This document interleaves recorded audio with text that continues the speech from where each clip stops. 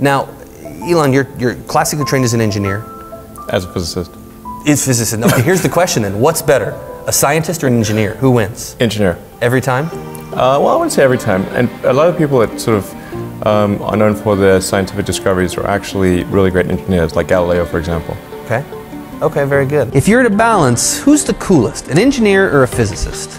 Well, it's like arguing who is cooler, my left hand or my right hand, right? You have to have both, and they work in synchronization. However, there are some real whoppers in history. We invented the transistor, but we didn't do anything with the transistor. It was left to the engineers who then ran with it to revolutionize modern civilization.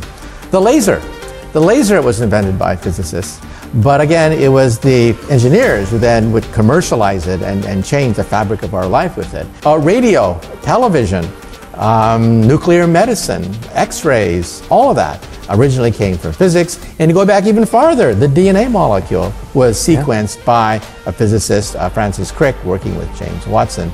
So you realize that physicists make the initial breakthrough, but then we stop. We lose interest in it. We don't want to commercialize it. We don't want to change all of society. We lose interest and we go on to the next frontier. So that's where we physicists and engineers have to work hand in hand, because ultimately it has a huge impact on wealth, on jobs, our well-being, and the fabric of society itself. I think it is an interesting debate as to sort of, does engineering drive discoveries in physics, or does physics just drive discoveries in engineering? I think actually it's mostly engineering. And I think, for example, in recent years, if you look at how much physics has slowed down because of the lack of really engineering in the form of a collider. So everybody's just sitting around waiting for a bloody collider. So I'd say if physics was really driving things, why aren't the advancements being made? And I think it's clearly the engineering of the collider is what drives the advancements.